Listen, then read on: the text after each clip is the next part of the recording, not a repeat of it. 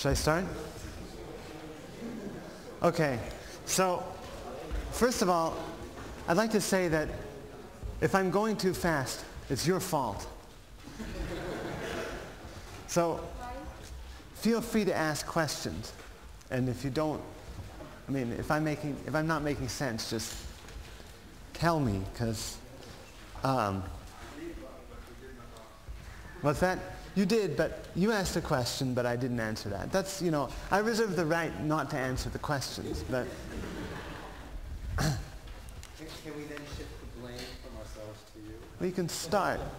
But it's a different blame then. It's a different issue. Okay, so I'd like to talk about the exact triangle today in more detail. So let's just recall that there was, so we had a relationship between the Floer homology of Y, the Floer homology of lambda frame surgery on K of Y, and the Floer homology of lambda plus mu frame surgery on Y on K. There's an exact triangle of this kind. By the way, exact triangle is kind of a cute way of saying long exact sequence. 3 terms, this is an exact sequence. So where we use either the plus or the hat theory here. And I want to describe how these maps are constructed. So there are maps that connect these three manifolds, and they're all induced by cobordisms, but I want to explain how that's done. So this construction is of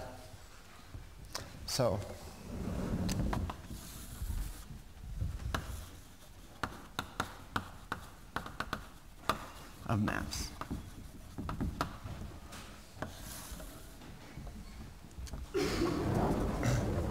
So the basic object is the following. If you have a pair of so the basic construction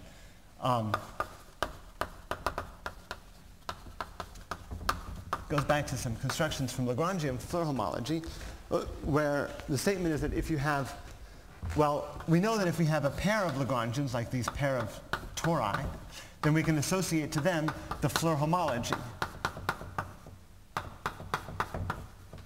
which we've been thinking of as the Floer homology of the 3 manifold. So these are the tori belonging to our Heegaard diagram. But what happens now if you have 3 tori? That is to say, if you have 3 G-tuples of circles. So that is to say, to a pair of tori, in fact, I wrote a Floer homology, but in fact, what we have is a chain complex whose generators are the intersection points and whose differentials count holomorphic disks. What happens if you have now not 2, but 3 tori, T alpha, T beta, and T gamma? What does that give you? Well, that gives you a chain map. This induces a chain map, CF T alpha T beta, tensor CF T beta T gamma into CF T alpha T gamma. So the triple, triple one associates a chain map. Let's just use the hat theory now for simplicity. So how is that defined? Well, f of x tensor y is going to be a sum over all. So x is now an intersection point between T alpha and T beta. Y is an intersection point of T beta and T gamma. Well, we sum over all intersection points between T alpha and T gamma, and then we sum over all homotopy classes now, not of, so it used to be Whitney disks. Now we have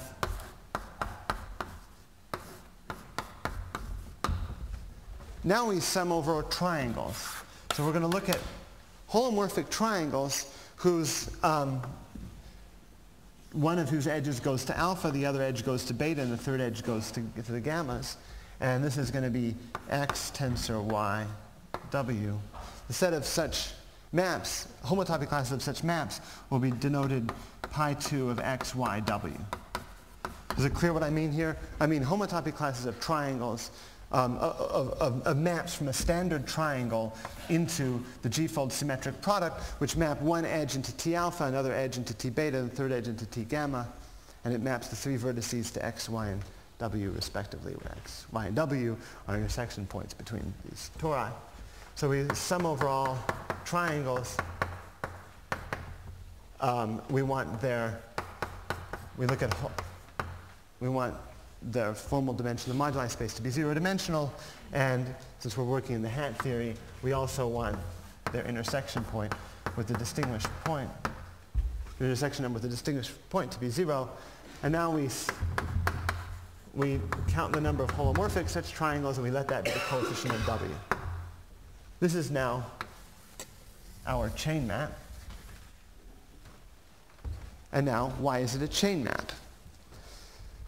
It's a chain map for the same reason that d squared equals 0 in Lagrangian Floer homology. That is to say, you look at one-dimensional spaces. So we look at one-parameter families of holomorphic triangles, and we see what their ends are. Remember, the proof of d squared equals 0 had to do with looking at one-parameter families of holomorphic disks and noticing that the only kind of degenerations they could undergo, at least in with a non-trivial count, are when the flow line, the holomorphic disk splits.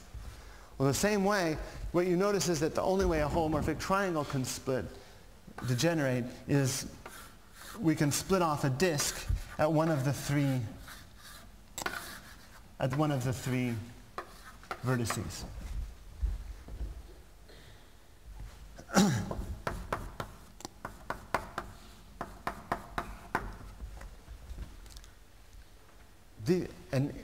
And now, so you look at the ends of one-dimensional moduli spaces, you see that they count with 0 ends, and you notice that if you count that up differently, this looks like the differential of x, f of the differential of x tensor y.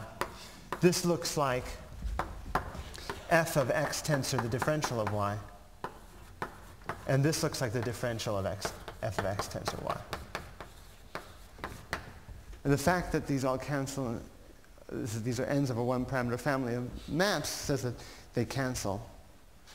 And that's precisely the statement that F is a chain map from the tensor complex into the chain complex, right?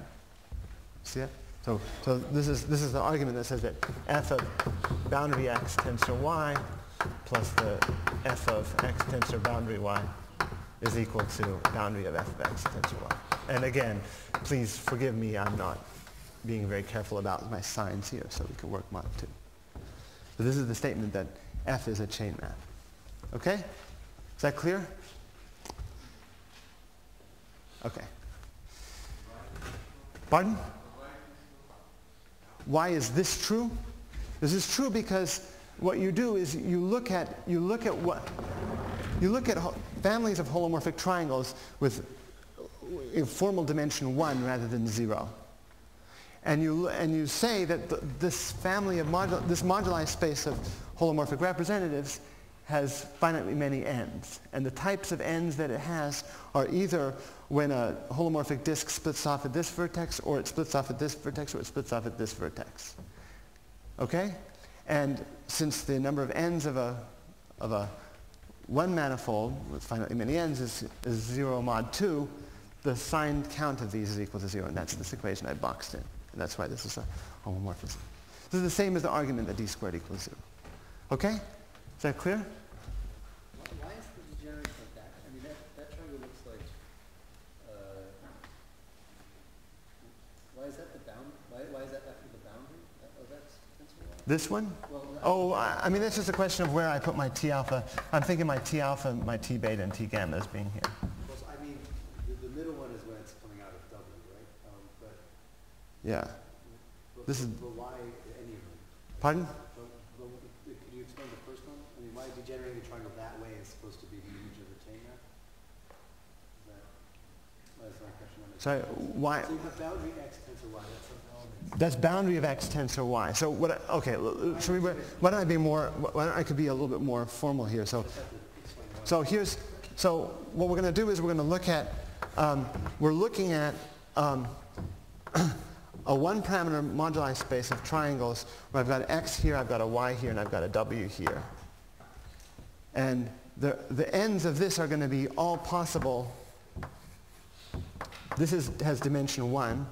And now one kind of degeneration is when there's another intersection point x prime over here. And this is a one-dimensional moduli space. And this is a 0. This is over all possible x primes that can occur.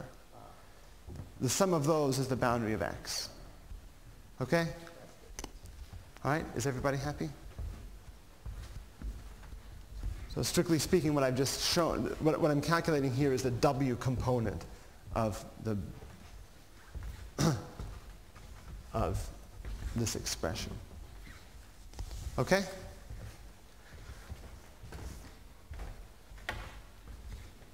All right.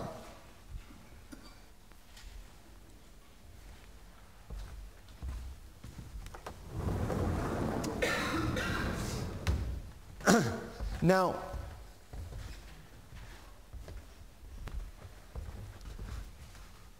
I've said this in a bit of generality here.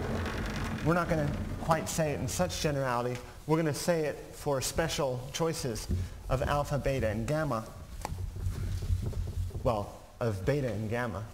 So that's to say, if K is a knot inside of Y, then there is a compatible Heegaard diagram. Let's say K is a framed knot in Y. There's a Heegaard diagram for which one of the beta circles is actually a meridian for the knot. So I can push the knot itself into one of the handle bodies, and I can push it into the handle body in such a way that the last beta circle is a meridian for that knot. So we can build such a Heegaard diagram.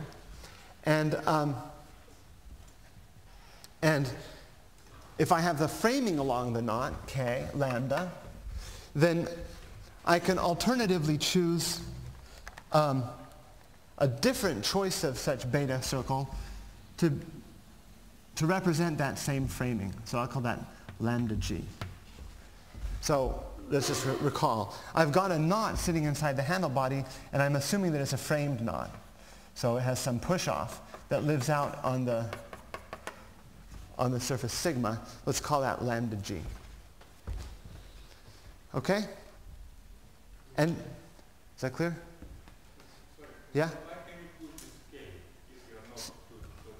Okay, so what you want to do is, given a knot K in a 3-manifold, you want to construct a special Heegaard diagram.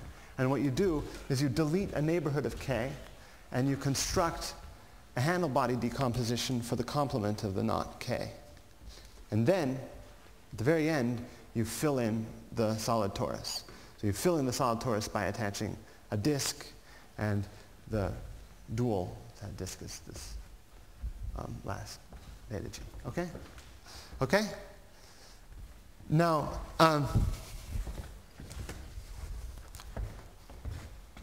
and of course, different choices for that last circle correspond to different Dane fillings of that 3-manifold. Okay, so what I want to choose now, I have these beta circles, beta 1 up to beta G. These are the other betas. I'm going to choose lambda circles, which are small push-offs. They're going to be effectively the same circle as the beta themselves. Just, I'm going to push it off very slightly for technical reasons. The reason I push them off is that I want the lambda circles to be transverse to the beta circles. And now, we have, and of course we have our old set of alpha circles.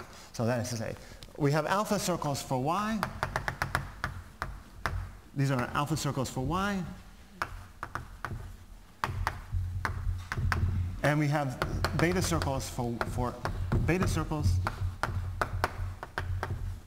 for Y so that beta G is a meridian for K. And finally, we have lambda Y0 to lambda G with the property that lambda I is isotopic to beta I. But for I less than G, and lambda G represents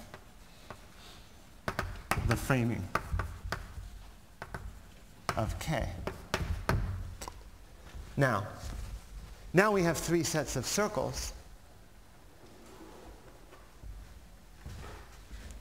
T alpha, T beta, and T gamma.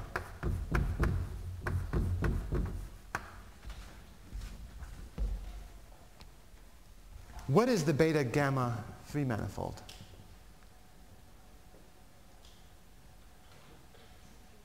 What's that? No, just if I take beta and gamma and I look at that pair right there. G minus 1 connects Of S1 cross S2, right? with some lens space. It's not a lens space because it's an integer surgery. Oh, okay.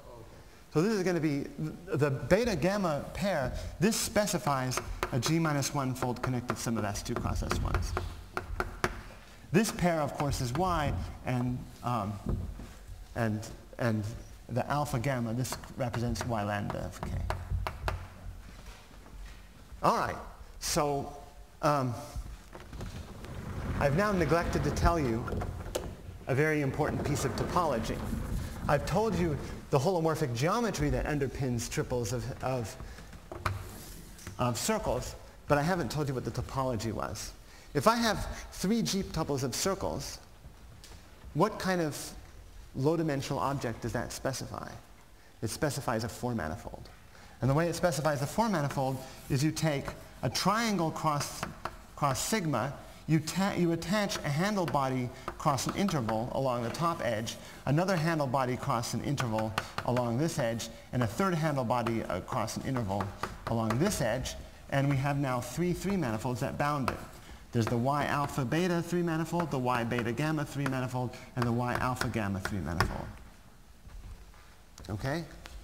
So let me just say it again. There's a 4 manifold one construct by taking a triangle cross sigma, attaching a handle body across an interval, a handle body across an interval, and a handle body across an interval to it, and it's a 4 manifold with corners, but if you smooth out the corners, you get these 3 manifolds that you get by pairing off the alphas and the gammas. I've already told you how to define a map from the Floer homology of this tends to the Floer homology of this into the Floer homology of this. Well, we define that map to be somehow the invariant of this 4 manifold. But in the particular case at hand, what we're talking about now is a special case of this where this end right here is a connected sum of G minus 1 copies of S2 cross S1. This is our original Y, and this is Y lambda of K.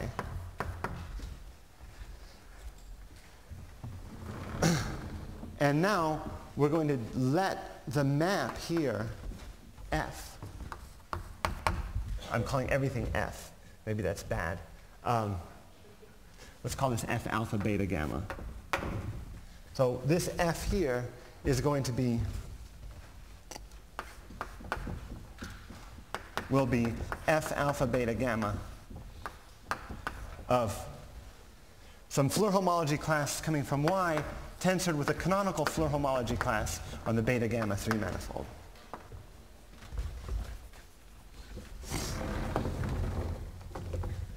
So what we're supposed to recall now is the Floer homology of a connected sum of S2 cross S1s. The Floer homology of S2 cross S1 is the same as the homology of the circle. And in fact, if I take L copies of S2 cross S1, this is isomorphic to the ordinary homology of a G-dimensional torus. So that is to say, it has, well, Floer homology of a G-dimensional torus. There's a top dimensional cohomology class. So I say recall. I don't know if that was actually stated last week. But the point is that I think Zoltan did talk about S2 cross S1. The Floer homology of S2 cross S1 has two generators, one here and one here. They differ in dimension by 1, and the differential of 1 is 0. And there are no differentials. And now, if you form a connected sum of this with itself, that just forms a tensor product. So there's a canonical top-dimensional generator, and that's the generator theta that we stick into here. So theta, beta, gamma is the top-dimensional generator of HF hat of the connected sum of G minus 1 copies of S2 cross S1.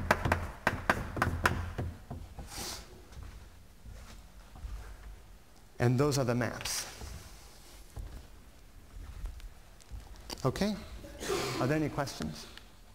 Could you explain in what sense this is a four-manifold? So this is a four-manifold by construction. We take the triangle cross sigma, that's a four-manifold. Take a handle body cross an interval, that's another four-manifold.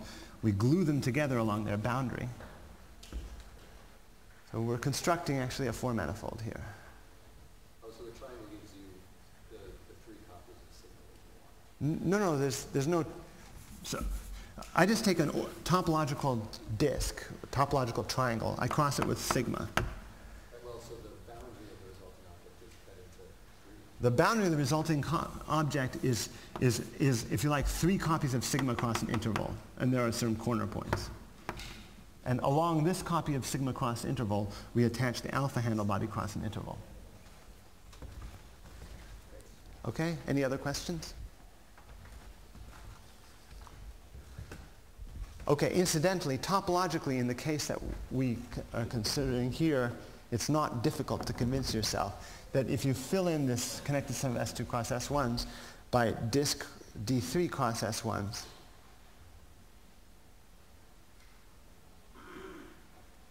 then this resulting four-manifold is precisely the two-handle addition. It's the canonical two-handle addition to Y. If you like, that could be an exercise. Okay. All right. Any other questions? Yes.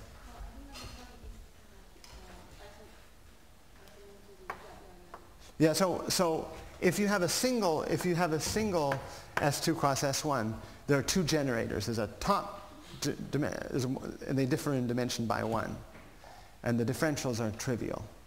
So this is like the homology of a circle. The Floer homology of S2 cross S1 is the ordinary homology of a circle, right? Because I've got two generators, A and B. The differentials are as trivial, and they differ in dimension by 1. And now, if I just form a connected sum of this picture with itself, that's forming a tensor product of that complex with itself. And that's why it's the homology of a torus. Okay? Any other questions? Okay. Yes? I don't see the map. So where is the map? You have constructed a four-manifold. I understand. Yeah. I've constructed also this map from holomorphic geometry, right? F alpha beta. So forget about the four-manifold. I mean, the four-manifold is inspiring, but right now, the construction of the map is as follows. I constructed in the beginning of the lecture this chain map from the Floer homology of this tends to the Floer homology. The chain complex of this tends to the chain complex of this, and the chain complex of this. And that's this F alpha beta gamma. And now I look at the induced map on homology. What we have is, given a homology class C in HF hat of T alpha of Y, I define F of C to be F alpha beta gamma of C tensor, this canonical Floer homology class for the beta gamma pair. Okay, is that clear? And that's the map. Okay. Any other questions? Okay, so probably you can guess what this map is going to be. So for this map, we have beta, lambda. Well, we also have a gamma, or we also have a delta, which is a curve which goes around and twists. So there's a third curve, delta, like this,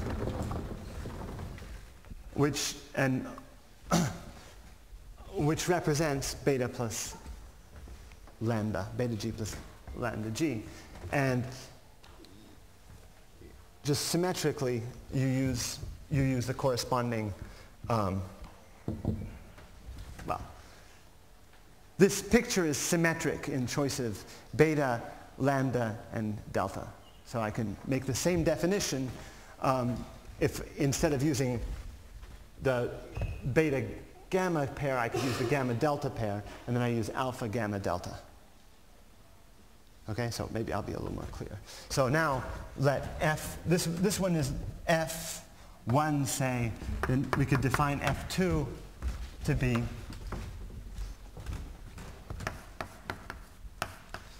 F2 of eta is going to be F alpha gamma delta of eta tensor theta. And now you're using the gamma delta pair. Okay? And now the point here is that I said that, oh, I didn't write it up neatly. So the point in our definition was that the pair T beta T gamma, this, that is to say, the sigma beta 1 up through beta gamma, beta g, lambda 1 up to lambda g. This specifies a connected sum of g minus 1 copies of S2 cross S1. Well, so does the pair lambda 1 up through lambda g and delta 1 up through delta g.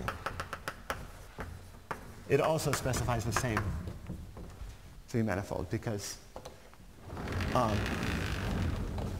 I guess I haven't told you, I didn't reveal that for my choices of delta circles, I'm going to use one more isotopic copy of the same betas up to here until the very last one. And the last one, I use the circle that corresponds to lambda plus beta. So it's a circle that meets both beta g and lambda g in a single point. So this three-manifold, T beta, T delta, this specifies a connected sum of g minus 1 copies of S2 cross S1. And so does, sorry, this is T lambda. And so does T delta, T beta. This also forms g minus 1 copies of S2 cross S1. Okay?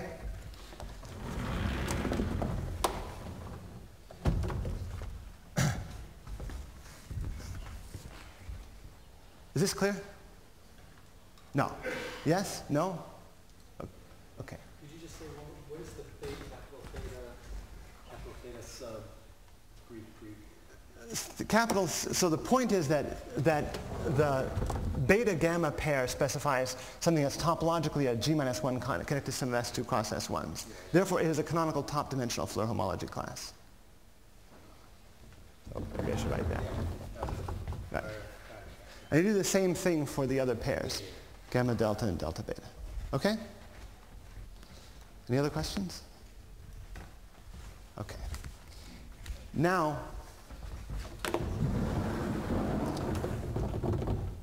we now have our maps. And the question is, why is this a long exact sequence? So, the map going up the other way, you basically just do the same construction. no, you do the same construction. Sorry, for F3, we're going to use theta delta beta.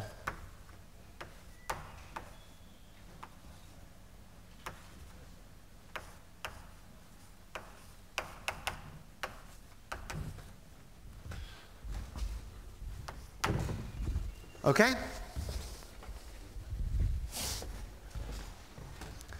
Now, what I'd like to argue is that F2 composed with F1 is 0 in homology. Okay? So I said it was an exact sequence. Part of proving that it's exact is first to prove that it's a chain complex. So I want to describe why that's true.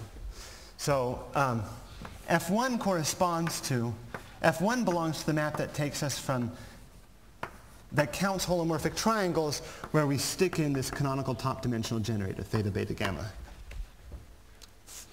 into this vertex, right? So we have an incoming C, and we count how many holomorphic triangles there are whose vertices are at C and at theta, and see where they come out. And now we're going to compose this with F2, which counts holomorphic triangles like this. Okay? So we're counting how many holomorphic triangles.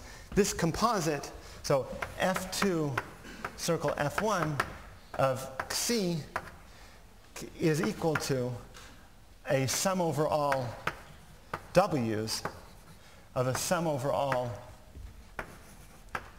well, it's really bad to write this out as sums. So maybe I'll, is this picture clear enough? Should I write it out? I'll write it out in sum for once. Okay, so we're summing over all W in T alpha intersect T beta over a sum over all homotopy classes of maps from, let's call this, so this we call, pardon? W is in T alpha intersect T delta. Thank you. So if we start with an X here, then we're summing over all W's for T alpha intersect T delta over all. So the inner sum is going to be over all homotopy classes. There's going to be V's here. So let me just write out slowly. Sorry. So F1 of X is what? F1 of X is a sum over all V's over a sum of all C and pi 2 of X, Y, V.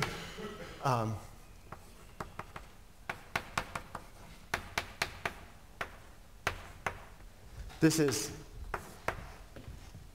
F1 of X. This is theta, beta, gamma. And now we're going to sum over all W's and then sum over all C primes of pi 2 in pi 2 of X, theta, gamma, delta, V. This times the number of points in C prime times W. All right?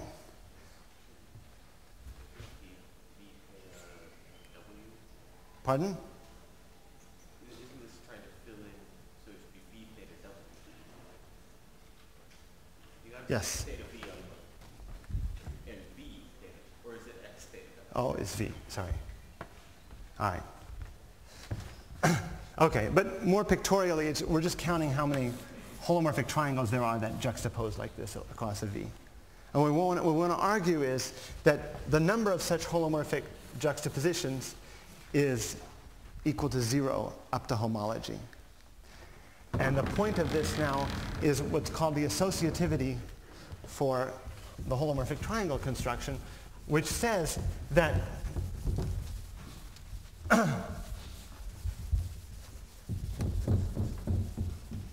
if we count holomorphic triangles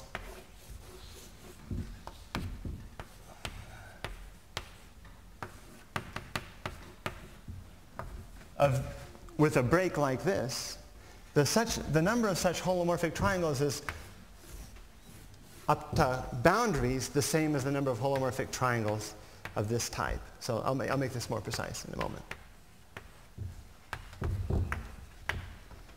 More precisely, this composite is defining a chain map, and this composite also defines a chain map. So what do I mean here? What I mean here is that over here I mean we're taking F of F tensor theta beta gamma, and then we're taking F of this tensor theta gamma delta. This right here is taking F of theta beta gamma tensor F of theta gamma delta, and that's tensored with. So these are two chain maps. And the statement is that these two chain maps are chain homotopic.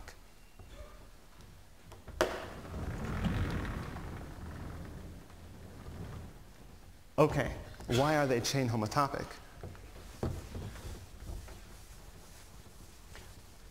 The reason they're chain homotopic is, yes? Yes, I mean, alpha, beta, gamma, delta. You're right, I'm sorry. Alpha, beta, gamma, delta. And this over here then is going to be alpha, beta, gamma. This is going to be alpha, gamma, delta. Whereas this is going to be F of beta, gamma, delta. And this is going to be F of alpha, beta, delta. Okay? So the reason these maps are, okay, is that clear? So now the reason that those things are chain homotopic is that we can count holomorphic squares, rectangles, which, where again I'm putting in theta, beta, gamma here, and I put theta, gamma, delta here, and I've got my x coming in here and a w coming out. And we now look at one parameter families of these and see how they can degenerate. And I say rectangles, I'm not going to specify the conformal structure of the rectangle. So the rectangle, so there, what kinds of ends are there? So I'm looking at now at moduli space of holomorphic maps of the rectangle into our g-fold symmetric product, which satisfies these boundary conditions. The top edge goes to alpha, the left edge goes to beta, the bottom edge to gamma, right edge to delta. And we look at what kind of degenerations can happen in one parameter families. Well, there are the usual degenerations that can happen in one parameter families that we can split off little holomorphic disks at any of the four edges, any of the four vertices. There are four such kinds of boundaries. But then there are two more interesting kinds of degenerations that can happen, which happen when the conformal structure of the rectangle is degenerated. Either the rectangle can degenerate into a pair of triangles like this, or it can degenerate into a pair of triangles like this. Right? So if the conformal modulus of the rectangle becomes very long over in this direction, then the sequence of maps is going to converge to a juxtaposition of two holomorphic triangles. And if the modulus goes in the opposite direction, then so maybe I should just recall an exercise. The conformal moduli of quadrilaterals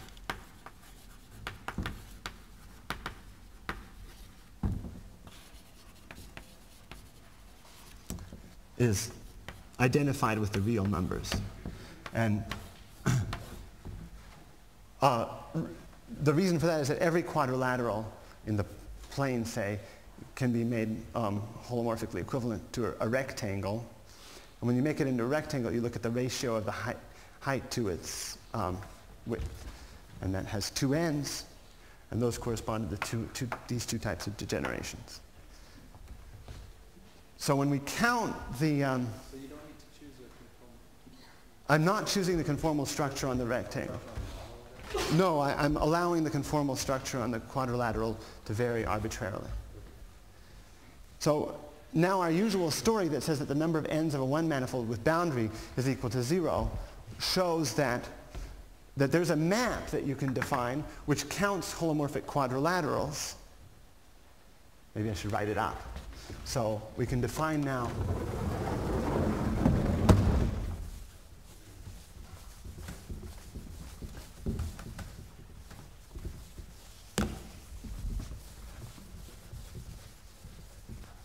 So we can define H alpha, beta, gamma, delta of X to be a sum over all W's in T alpha intersect T delta over, X, let's say, X tensor theta alpha, theta beta gamma tensor theta gamma delta to be a sum over all W's over a sum over all quadrilaterals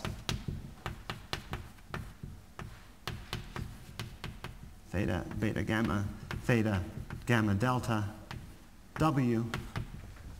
Again, so the formal dimensional moduli space is 0 and the intersection number with Z is 0. The number of holomorphic representatives of phi times W. We can define such a map, and that argument over there shows that boundary H plus H boundary is equal to, well, let me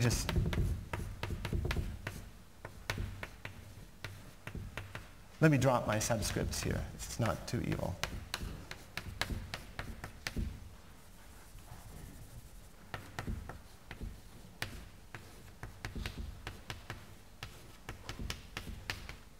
So the subscripts are right up there. Okay, so this is, well, it's beta gamma, gamma delta, beta gamma, gamma delta. Now they're down here. This is alpha, beta, gamma. This is alpha, gamma, delta. That's, this is F of beta, gamma, delta. And this is F of alpha, beta, delta. Okay, so the terms that look for like boundary H plus H boundary are these four terms. And I've written down the additional two terms on the right-hand side. So that shows that these two chain maps are chain homotopic to one another. And that was the claim that I made. So now, this is a general construction in Lagrangian Floer homology. So what I'd like to do is I'd like to use this to argue that F2 composed with F1 is equal to 0 on homology.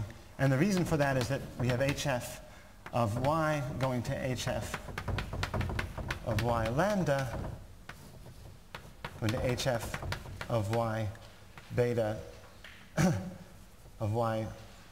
So this is the this is y lambda plus delta of k, but that is to say this is the three manifold that's gotten by the alpha beta pair, this is the three manifold that's gotten by the alpha lambda pair, and this is the three manifold that's gotten by the lambda delta pair. And what we have to simply argue is, well, F2 composed with F1 is the first term over here. What we have to argue is that this term is equal to 0. And to that end, it suffices to show that this evaluation is equal to 0. So, but this calculation takes place in the beta, gamma, delta triple. So it has nothing to do with the alpha circles. It's a completely model calculation. Remember, unfortunately,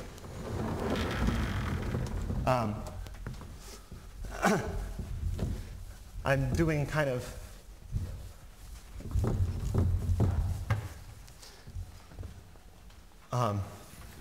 my Blackboard technique, such as it is, has degenerated completely. But the point is that we had here a beta circle, we had a lambda circle, and we had a delta circle, which meets them both. Right, maybe the beta circle was red. We had our beta circle, we have our lambda circle, and we have a delta circle which meets both once.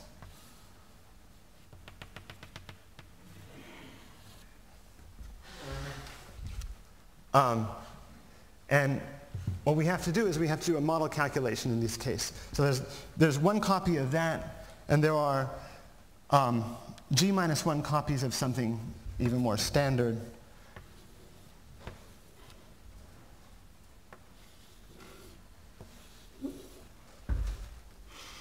let me focus on this picture and let me draw it again differently to see things more clearly.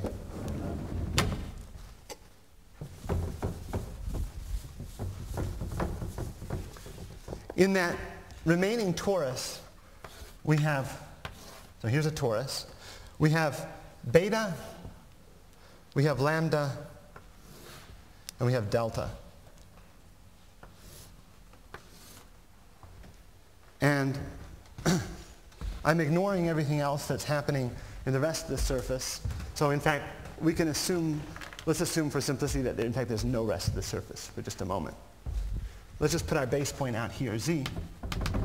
And now we have, right, so this circle we called beta, this circle we called delta, and this circle we called lambda. And what we're supposed to do is we're supposed to calculate f of theta beta gamma tensor theta gamma delta. So here's beta. How many points does it meet? Oh, this is not lambda, but gamma. How many points does it meet gamma in? It meets it in a single point. So this is, remember, this is the connected sum g minus 1 copies of S2 cross S1, but I'm now looking at the case where g equals 1. So there's just an S3. So theta beta gamma in this picture is a single point. What is theta gamma delta?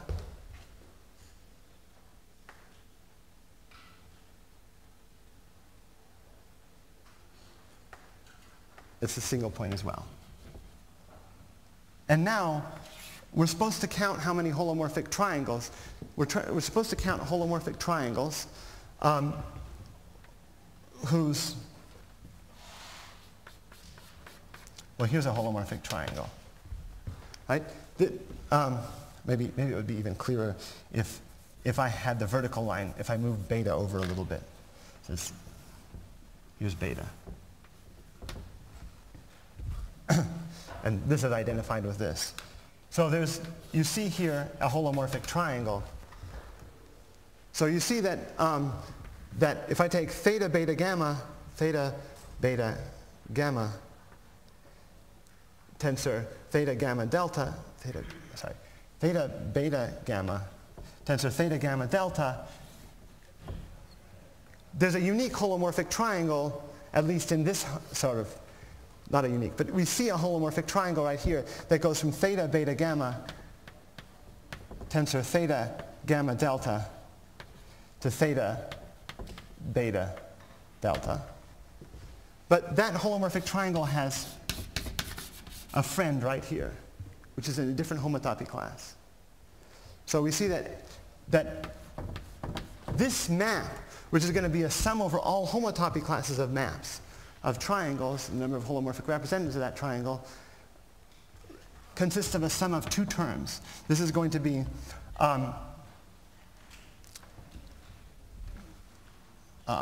it's going to be some coefficient times theta beta delta, but that coefficient is going to be the number of holomorphic representatives of the homotopy class of holomorphic triangles C1 plus the number of holomorphic representatives of the homotopy class C, let's call it C minus 1. And by the Riemann mapping theorem, C1 has a unique representative and C minus 1 also has a unique representative, so that these two terms, at least mod 2, cancel. And now we're supposed to see what are the other homotopy classes of triangles. I've just written up two homotopy classes of triangles. There are other homotopy classes of triangles. There's, for example, this larger homotopy class of triangle. But it uses the base point Z. So there are only two homotopy classes of triangle that don't use the base point Z, and they're the ones that are used in the hat theory. So their terms cancel. So theta beta gamma tensor theta gamma delta is equal to 0. So by the associativity theorem, now it follows that since since this was by definition F2 composed with F1, we've just shown that F2 composed with F1 is equal to 0. Since this term right here is equal to 0. So I did a model case when G equals 1. And in real life, we need to take a product with these additional triangles. But in each of these additional factors, there's a unique holomorphic triangle. You just take the product of the holomorphic triangles you have here with those standard holomorphic triangles there, and the same argument goes through. Okay? All right, that was maybe a little bit fast. But the point is that to prove that F2 composed with F1 is 0, you use the associativity law to reduce to a model calculation in the beta gamma delta triple. And in the beta gamma delta triple, there are two homotopy classes of triangles that don't use the reference point Z, and each one has a unique holomorphic representative in them, and therefore the pairing of theta beta gamma with theta gamma delta is equal to 0.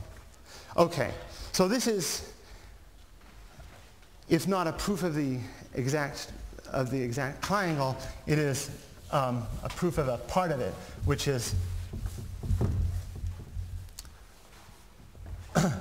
this. So this argument is what's used to show that the map from HF hat of y alpha beta to HF hat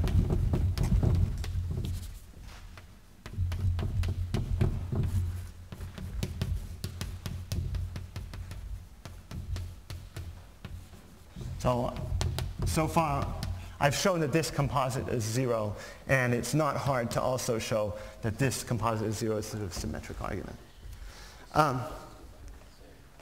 Yeah, it's the same argument with a permutation of notation. Okay.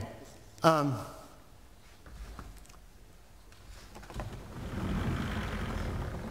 there any questions?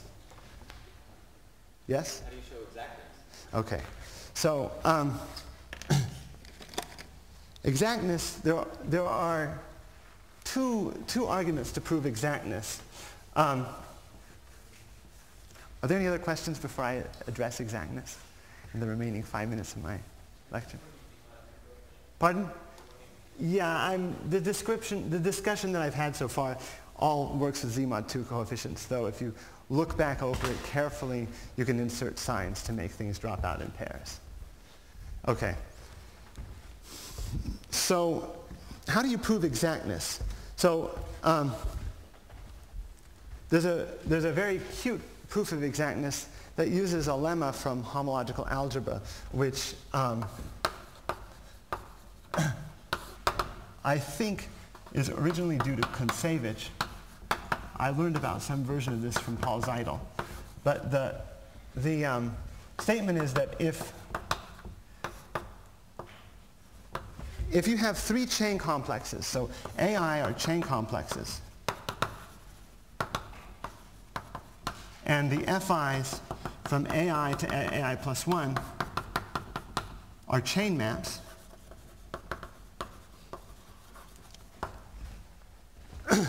then suppose that, so that in itself doesn't give you a long exact sequence in homology. But if you know that Fi plus 1 composed with Fi induces 0 in homology, then you at least have a hope of being exact. So we're going to assume that this composite is chain homotopic to 0 by a homotopy Hi. So we're going to assume the existence of homotopies H1, H2, and H3.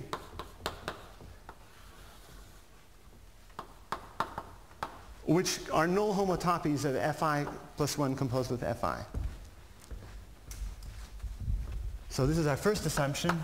Our second assumption is, so is that clear, the notation clear? So the notation means that boundary Hi plus Hi boundary is supposed to be equal to Fi plus 1. F composed with Fi. And the second statement is that F composed with H plus H composed with F, which now is a map from A to itself. This should be chain homotopic to the identity map. if these two conditions are satisfied, then then the maps on homology fit into an exact sequence. So let me leave this as an exercise. This is a pure exercise in homological algebra. You have to know what a mapping cone is. But once you know that, this becomes an exercise in homological algebra. So what we're supposed to do now is we're supposed to understand we already have these chain homotopies. The chain homotopies are the counts of holomorphic squares. What we have to now understand is why, so when we count holomorphic squares from alpha, beta, gamma, delta, this furnishes our chain homotopy because this furnishes the homotopy between alpha, beta, gamma, delta and 0, right? Because this is alpha, beta, gamma, delta. We already proved that the pairing in the beta, gamma, delta triple is 0. So so that was bad blackboard technique. But the point is that the counts of the holomorphic squares give you the null homotopies of the juxtapositions of the triangle maps. And what we have to now understand is if I take a square and juxtapose it with a triangle, and then I add triangle juxtaposed with a square, that's the F composed with H plus H composed with F. That's supposed to be chain homotopic to the identity map. And to verify that, again, reduce this to a model calculation. And again, I'm sorry, here I should put in alpha, beta, gamma, delta, and I'm coming back to beta. This is alpha, beta, gamma. Alpha, beta, gamma, delta. And I'm coming back to beta again. So this is, okay, is this clear? So our H is supposed to be the homotopy that takes us from the alpha, beta, gamma, from the alpha, beta 3-manifold to the alpha, delta 3-manifold.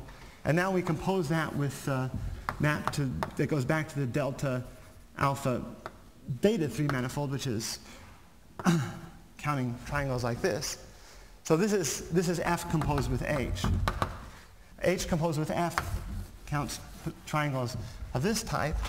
And we have to show that this is chain homotopic to the identity map. And now the proof involves looking at maps of holomorphic pentagons. So if you look at the ends of the moduli space of holomorphic pentagons, then that has, and now we're looking at alpha, beta, gamma, delta, and beta again. Incidentally, we want all of our tori to be transverse to each other. So for this reason, we take a little Lagrangian push off of beta from itself. But we're counting the ends of the moduli spaces of holomorphic pentagons. There are 5 kinds of ends. Either, well, there are all the usual ends that happen when disks come off the end of vertices, but there are 5 interesting kinds of degenerations corresponding to the 5 places where a pentagon can degenerate like this. We have one end that corresponds to a square and a triangle, another end that has a square and a triangle, and a third end which has a triangle up here and a square. So again, I'm not writing in, I should write this alpha, beta, gamma, delta, beta prime, alpha, beta, gamma, delta, beta prime, and alpha, beta, gamma, delta, beta prime. And then there are these 2 additional types of degenerations. So now I claim that all these contributions cancel because they're again the same model calculation. This is the pairing of theta, beta, gamma with theta, gamma, delta. And the count of these holomorphic triangles again drops out in squares. That's the calculation we did over there. So these drop out, these drop out. This is one thing we want, plus this is another thing we want. We're going to say that it's chain homotopic to the identity map. So this now reduces to a model calculation, again, in our little favorite square. And our little favorite square, what we do is we take another copy of beta and we push it off.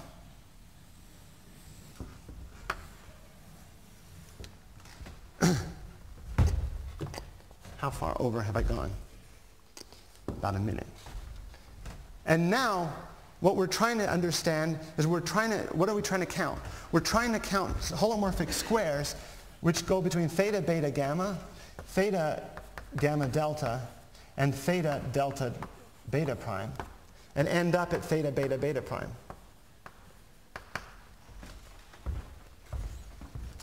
Well, there are, now the picture is not quite as symmetric as it used to be because we have this pair beta and beta prime. So beta beta prime, say here's theta beta prime, beta beta prime. Here's the canonical top dimensional generator for the beta beta prime pair. And now we're supposed to count holomorphic rectangles. Well, here's a perfectly good holomorphic rectangle, and it's unique in its conformal class by the Riemann mapping theorem. And you might say that it might be a holomorphic rectangle. So this is slightly smaller than the holomorphic triangle we saw a moment ago. You might worry that there's another holomorphic rectangle on the other side. But the holomorphic rectangle on the other side has both positive and negative, or the homotopy class has both positive and negative multiplicities. Therefore, it has no holomorphic representatives. So there's only one homotopy class of rectangles which can have holomorphic representatives, and it has one. That proves that this quadrilateral pairing of theta gamma delta, and theta delta beta prime is actually equal to theta beta beta prime. And you finally have to prove that if I count holomorphic triangles between alpha, beta, and beta prime, where beta prime is a small push-off of beta, then this actually induces an isomorphism in homology. So this is basically doing nothing if beta prime is sufficiently close to beta. So that's the verification in a nutshell of the second property, and that completes the proof of exactness. Okay, are there any questions? What was that? When you say drops out as before, you mean? I mean that these triangles come in pairs. Oh, okay. As the previous model calculation. Yeah, I mean, in fact, it is exactly the previous model calculation. Okay?